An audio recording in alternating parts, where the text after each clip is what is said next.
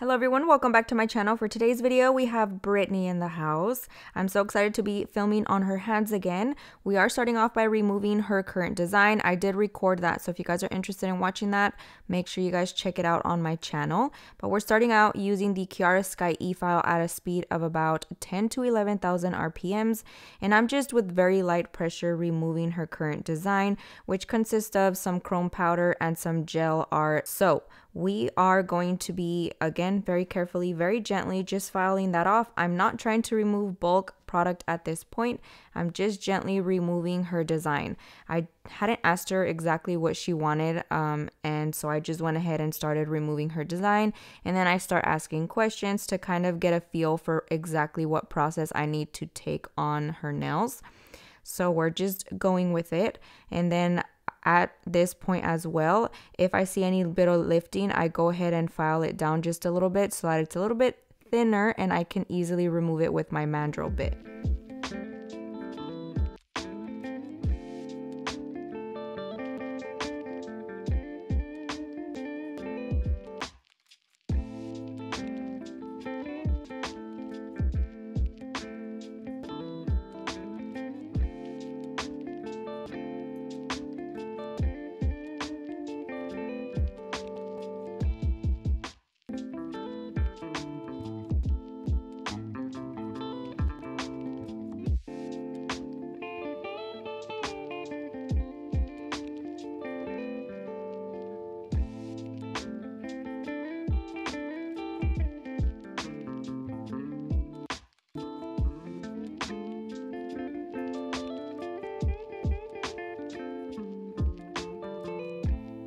Once I have all of that removed, I'm going to go ahead and reshape these nails. You do not absolutely have to do this at all whatsoever. I just prefer doing it just to make sure that when I lay my acrylic, it's nice and thin versus having to go in and overfile and then expose some of the acrylic underneath. Typically when you're doing a backfill, that's what happens.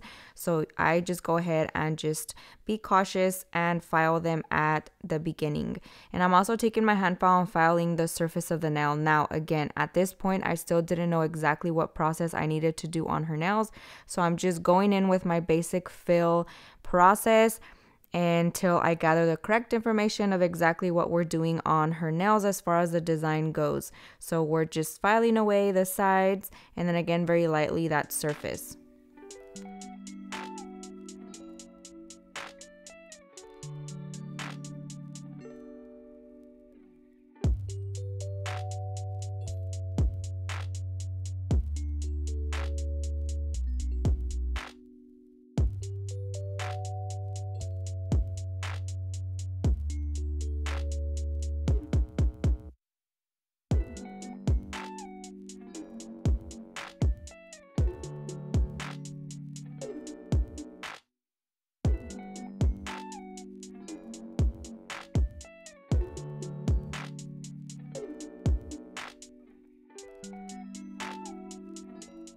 Now we're going in and prepping her natural nail. To do so, I'm using the mandrel bit and sanding band, both from Profiles Backstage. These sanding bands are the purple ones in medium grit, and I'm just using very light pressure. E-file is at a speed of 4,000 RPMs for my prep. And I'm just going in, gently pushing back that cuticle while also just lightly buffing the surface of her natural nail and removing any lifting she may have. And I'm making sure that I'm getting in those sides as well as best as possible.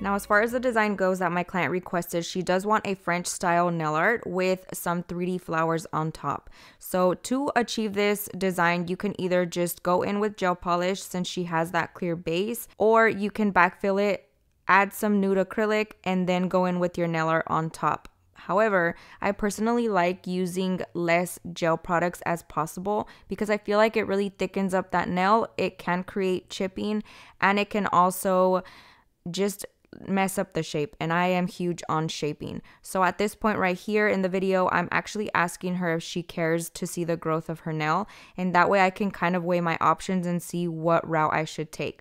Of course, she said no, as most people do.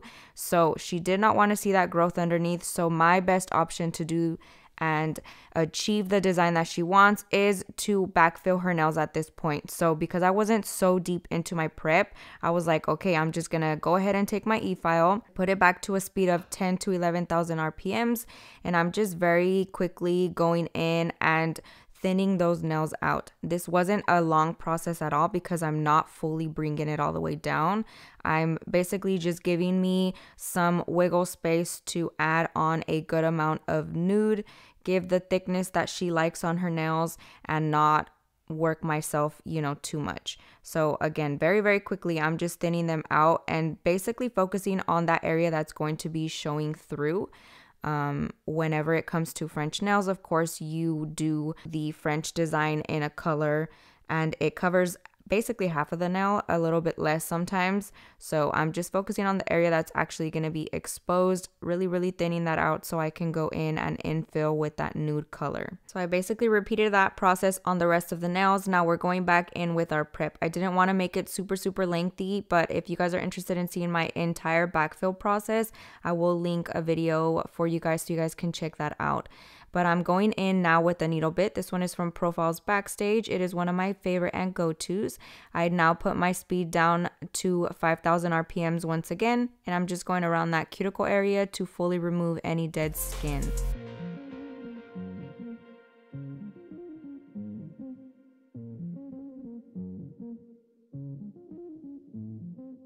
Now immediately after, we're going in with our cuticle ball bit, also from Profiles Backstage, and I'm just going in at a speed of 5,000 RPMs, very light pressure going on top of that cuticle to just lightly buff it off without having to nip or cut anything off.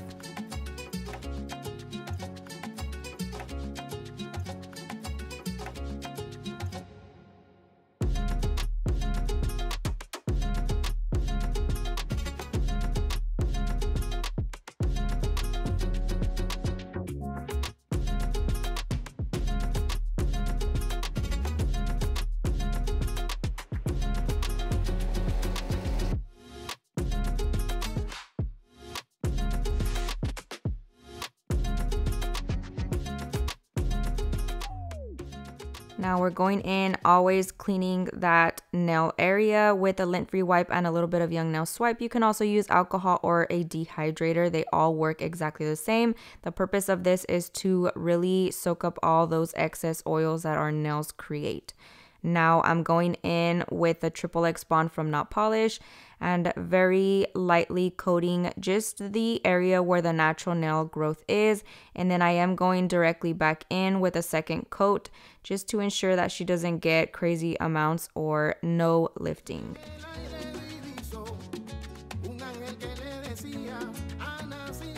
I'm just going to go in with my basic acrylic application. I'm starting off with a medium-sized bead of acrylic, applying that near the middle section of the nail, quickly blending it downwards, and that's just going to work as my base. And then I'm going to be building up any other areas around that cuticle area and just full on the entire nail depending on where I need a little bit more coverage. I am using First Nude from Not Polish. Along with that, I'm using their acrylic brush in a size 12 and their monomer as well. So you can see here now that I'm just going back in with smaller beads and kind of just infilling little areas that I feel need a little bit more thickness and coverage. So I know a lot of you guys might be asking, why the heck did I not just infill her nails with clear acrylic, go in with gel polish? But like I mentioned earlier, I personally feel that I achieve a better nail design with acrylic. That is my personal preference. It's my comfort zone. I do my best work with the products that I know.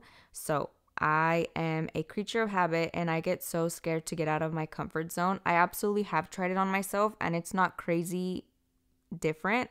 However, I just personally feel like to give my client the best service and the best nail design, I'm going to stick to what I know. So I am definitely happy that she chose the acrylic option versus gel polish, but you can absolutely find a perfect nude color and go ahead and do your clear acrylic, put your nude, and then go in with your nail art on top. But like I said, it was just my personal preference, and I'm glad that my clients agree. We all know what we like, and they all know my capabilities, so we're just gonna be in the safe zone for now. So I'm just gonna go ahead and finish my acrylic application. I'm basically doing this on all of the nails. Like I've mentioned lots of times before, I do make her nails a little bit thicker than the normal client would want. But for the length of her nails and the skinniness, because they are stiletto, you absolutely want to make them thicker anyways. But we are going to be just using the nude and leaving it as it is without encapsulating for her set.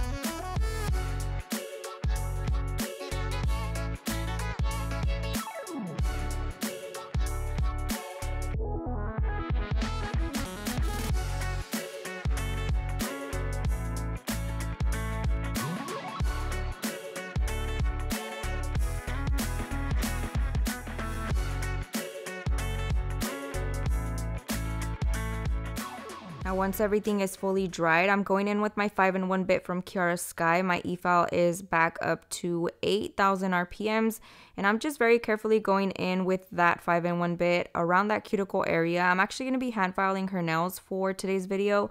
I've been really into hand filing nails. I feel like you just get such a good crisp shaping with it, and honestly speaking, because I did not want to expose any of her clear acrylic underneath, I wanted to make sure that I did it lightly but effective. And when it comes to hand filing, I could do just that, so I wanted again to be safe. So I'm filing the sides and slightly underneath to bring up that natural curve that our nails take.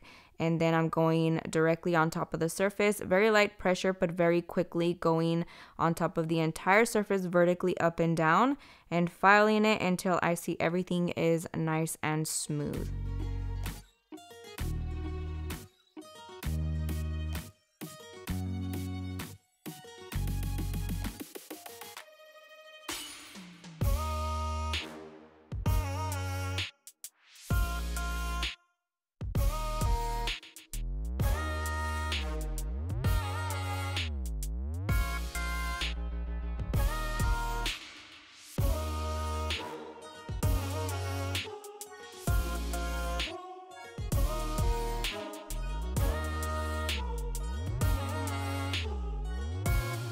And of course, because we are going to be doing some nail art, I want to make sure that that surface is nice and smooth, and I am using the Kiara Sky buffer to do that. So I'm just going in, smoothing out that surface, making sure that there's no harsh ridges, dents, divots, or anything like that, which typically you want to make sure you take care of that with your hand file or e-file, but this is just going to smooth everything out super, super nice so that you have that perfect canvas to draw whatever you want on top.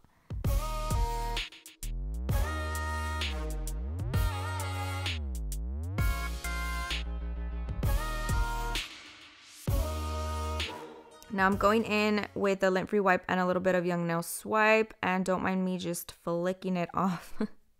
I sometimes get a little too into it and things just go flying. So we're just going to go ahead and clean that to prep it for the nail art.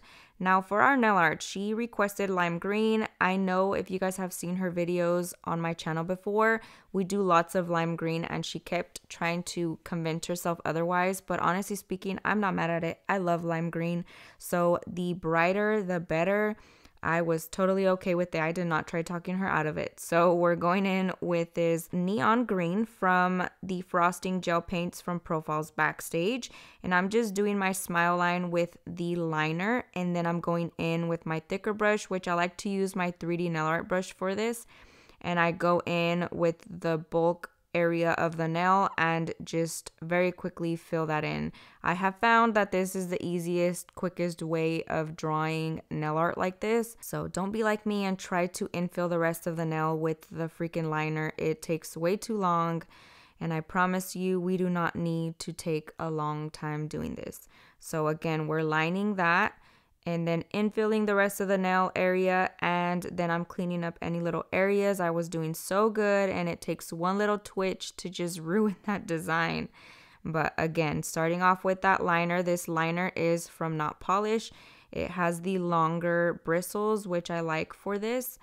And we're just going to clean up any little imperfections and then infill the rest, continue to do that. And I am going to be doing a different color on the other hand, but I'm just showing you guys the process on this one so that you guys do not get bored. It's the exact same thing, but on the other hand with a different color.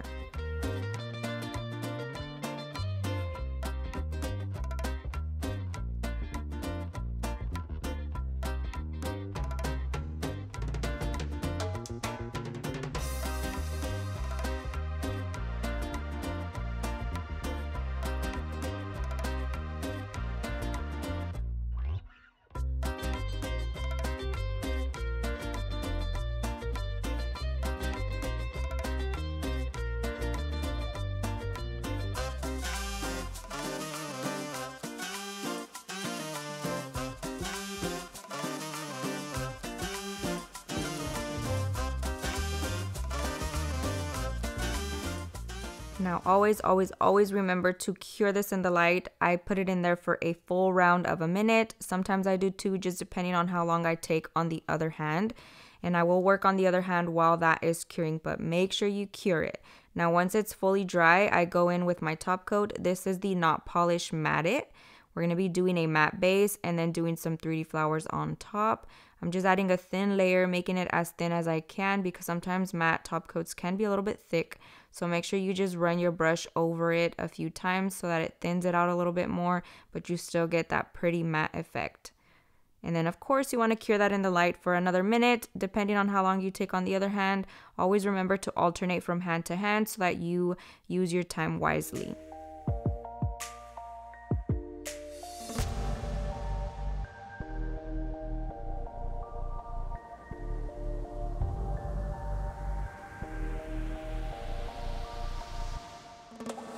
Now we're going in with our 3D nail art. For this step, I am using the neon green. I'll list the exact name of it from Not Polish. It is one of my go-to very bright green acrylics. And then I am using my 3D nail art brush for this, which you guys, I need to buy a new one. And I went ahead and told my husband to order it while I was doing all of this, so I did not keep forgetting. I've been holding it off, but in my last class, I realized that my 3D brush is just crusty, dusty, and it really needs to be replaced. This thing has been going strong for freaking 6 years almost, so I'm definitely proud of it, and it is time. It is time to get a new one. So next time I use a 3D brush, it will definitely be a new one of the same one, but it'll be new. So we're just starting off by doing 4 petals. Very, very simple flower design. I will be leaving the inspo photo. I'm basically recreating it. down to the T, just different color combinations. So we're just doing 4 petals basically in the shape of a T, and then we're doing a tiny little dot in the middle, poking a hole in it, and that's the super simple, very easy to achieve flower. Again, we're going to be pressing down on that middle, pulling that tip, and that's really it for the petals. And for the rest of the nail area, I'm adding little petals as well. My client made a point to say that it reminded her of the Louis Vuitton kind of design, and it really does, especially the way that they are laid out on the nail. They definitely look like they could be Louis Vuitton little logos. So we're going in, same process, pressing down the center and then using the tip of your brush to bring out that point, tucking in the sides. And then I just continue to do it until I'm happy with the petal. Repeat that on the other one. And I do apologize for the terrible lighting. I ended up fixing it a little bit after this, and I'm glad I did. I didn't even realize that I was creating so many shadows, but you guys kind of get the idea. They're very, very simple petals to achieve.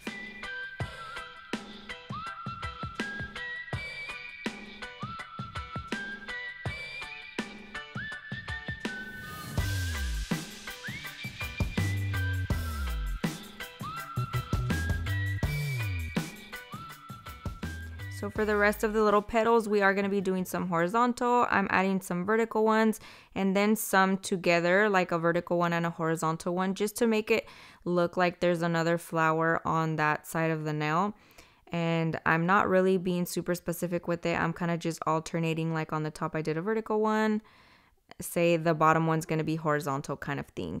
And I am trying to get the petals as even as possible with the rest of the petals, just so everything looks nice and cohesive. But that's basically it. Just a tiny little petal. You go with it and it looks so good. I feel like this was such a cool design to create. So shout out to that nail tech. I'll leave her linked down below so you guys can check him or her out.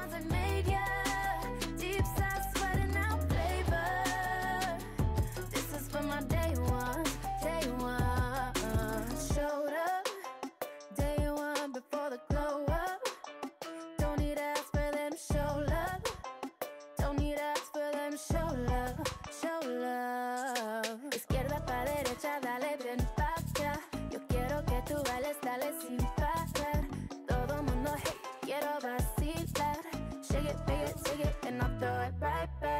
Ooh, take it back to when nobody used to know me. Let's tell you I was just chilling with my homies. Now that we're popping, everybody is talking. This is for my day ones. Don't forget the ones that made ya. Deep south sweating out flavor. This is for my day ones, day ones. This is for my day ones. Don't forget the ones that made ya.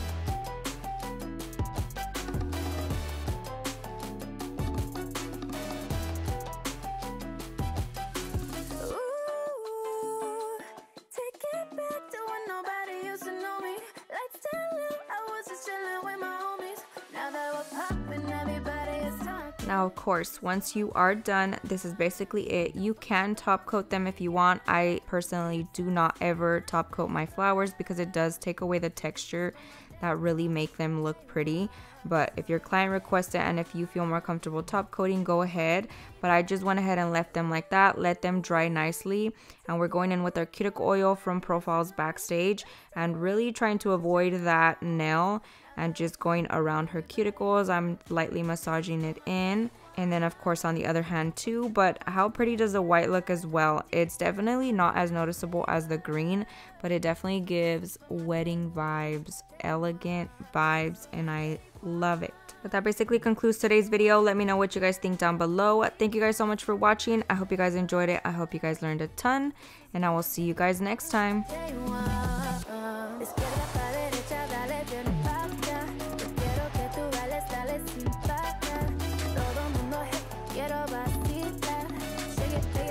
And I throw it right